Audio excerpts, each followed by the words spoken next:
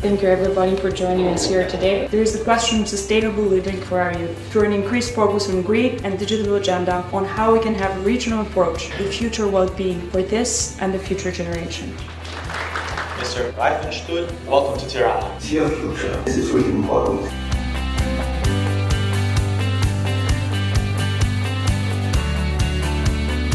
Balkan Youth Express!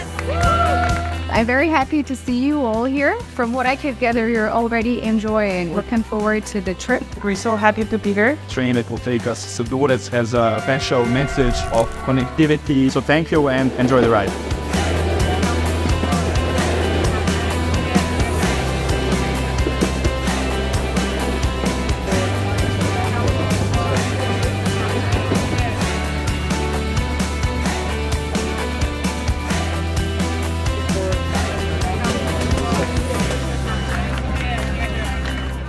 Aimed at raising awareness about hate speech and polarizing narratives in the Balkans.